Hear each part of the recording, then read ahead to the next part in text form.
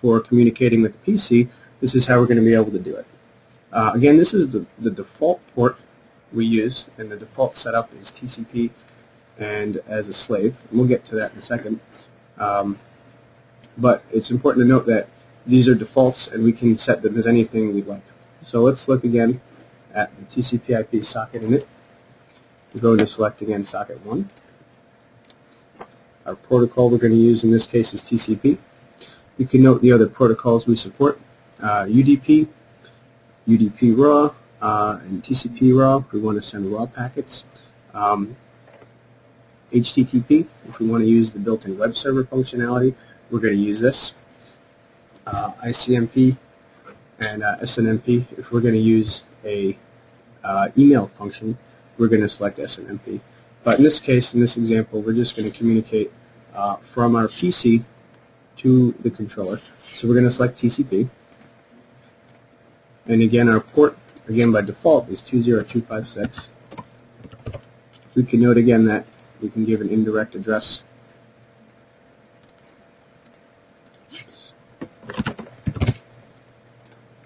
And we're going to set it up as a slave.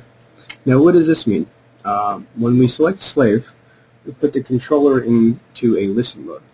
So the controller will listen and wait for a connection on the IP address, in this case 10.2.2.56, and on socket 1 on port 20256.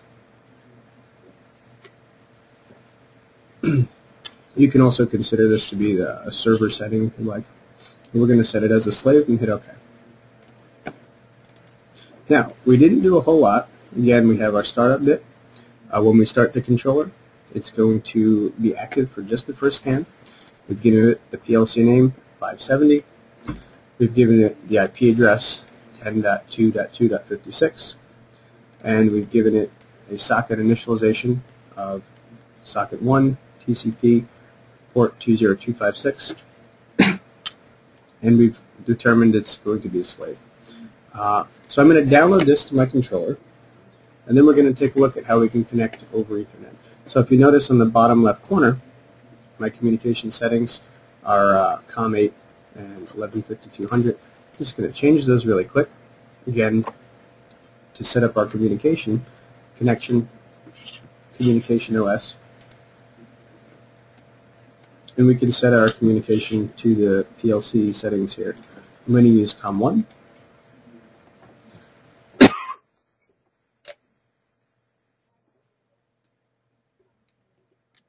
And I'm going to keep the baud rate at 115200. If we want to do a check again, we can hit the Get OPLC Information button. We return we are connected to our V570 with our operating system.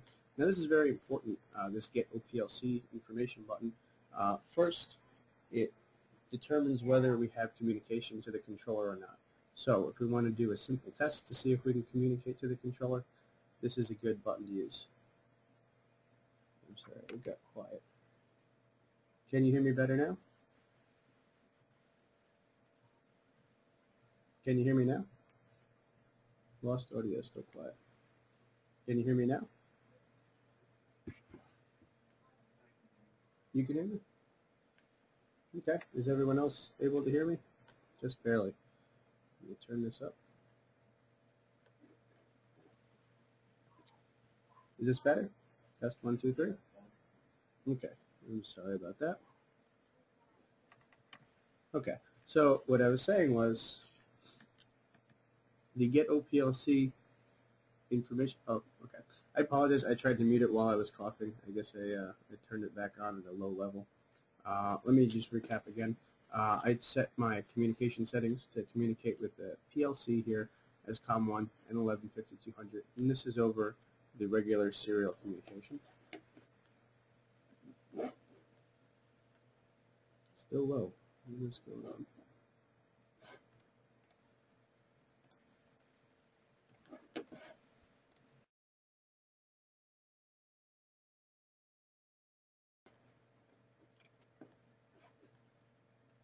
I don't think I can make it any louder anymore. Can you hear me now?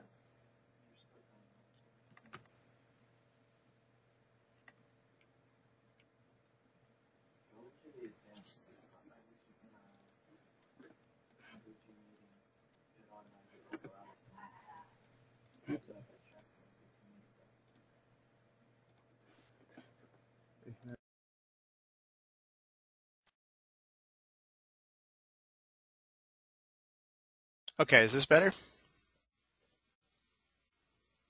Can you hear me now? Yes? Okay. Thank you. I apologize for that. I guess I hit the mute button and it disconnected my headset, and when I tried to re-enable it, it selected my PC mic, so that's not good. Okay. Let me just recap here one more time. To download this program to my controller, I'm going to use serial. We haven't gotten to TCP yet. I set my communication on my PC's COM1 at the baud rate of 115200. Again, we're going to use the Get OPLC Information button. This should return the model and the OS. This is a very useful test to see if we have communication to the PLC. If we can do this test, we can also download our program to the controller. What else does this let us do? If we're connecting from across the country, it lets us ensure that we're communicating with at least the correct model of controller that we expect. If we see that we return a V350 and we're expecting a 570, well, we might have something wrong, either the IP address or we're not connected to the right controller. Okay, so I'm going to exit here, and I'm going to select from connection, download. Now I'm going to use the stop, download, and reset function. Notice we have a couple. If I download this to the controller and the controller does not reset, I will not activate SB2. If I don't activate SB2, I'll never set the PLC name, the card in it, or the socket in it. And if I don't do that, I won't be able to communicate over TCP. So connection, download, stop, download, and reset. Notice that our progress bar in the bottom left-hand corner here and our communication settings. This note says this is different than the current project. You're sure you want to download it? We're going to hit yes to all the messages that come up. Again, these are kind of like a double check to make sure we are doing what we expect.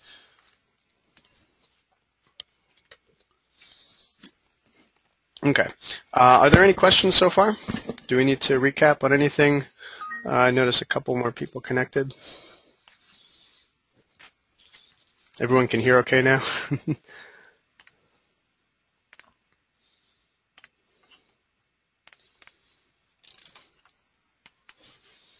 Okay. So, again, we've downloaded our PLC name, card in it, socket in it. Let's do our communication check using our Get OPLC Information.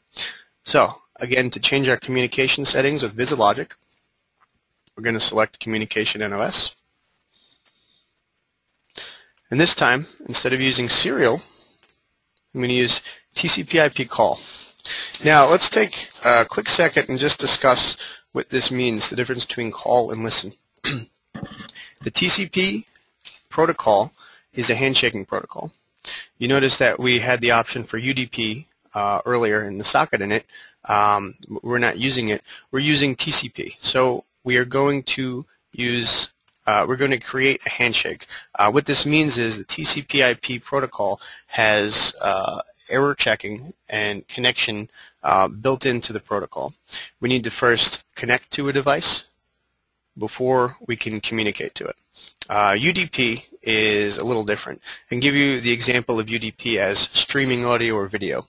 If we're streaming audio, we're streaming video, we don't necessarily care if we lost a packet 5 seconds ago because it has nothing to do with the current information coming down. With TCP, we have error checking built in that ensures that every packet our controller is or any device is sending is actually received on the receiving end, and it's received correctly.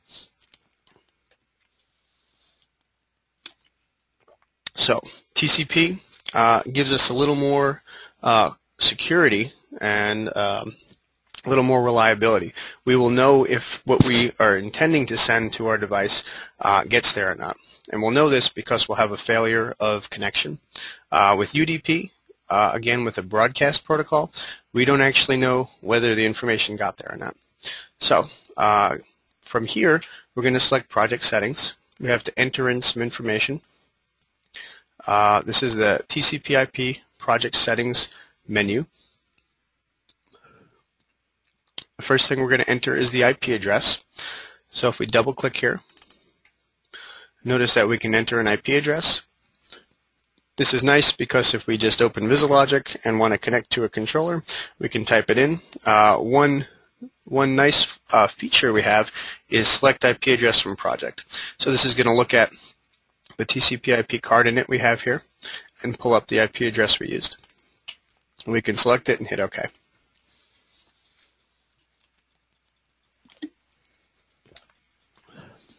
Now the protocol, TCP or UDP, we're going to select TCP. The port number, 20256. This is determined by the socket we have in the port. Again, we set socket 1 to port 20256 as a slave, so it'll be open and waiting and listening for us to connect. And now the PLC name, we called the controller 570, so we have to use the PLC name, 570. Now, I should have done a test here with some letters. It's very important to note that the PLC name is case sensitive. If we type in test in capital letters in the PLC name configuration block, we type in test in lowercase letters here in the PLC name under the project settings, we will not be able to connect to the controller. Just to do an example of this, I'm going to remove the 0 and hit OK. And let's get OPLC information. And we're attempting to connect. And notice we have a failure of communication. Okay, let's go back and we'll add our 0 back in. Okay, and we should work now.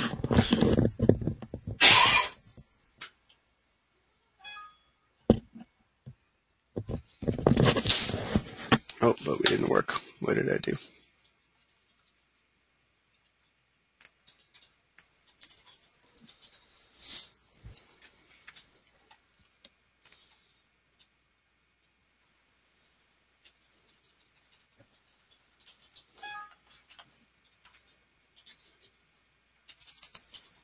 Okay, I apologize. Let me see if I typed something in wrong.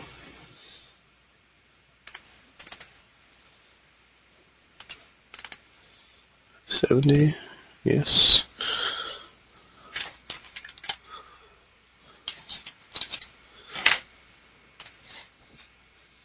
Okay, we can do another test if we want to make sure that the device is on the network that we're communicating to.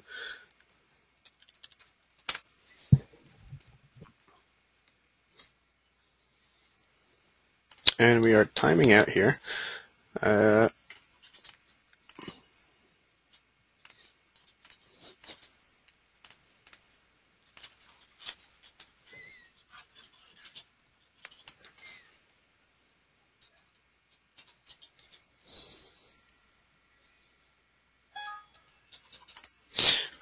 jeez.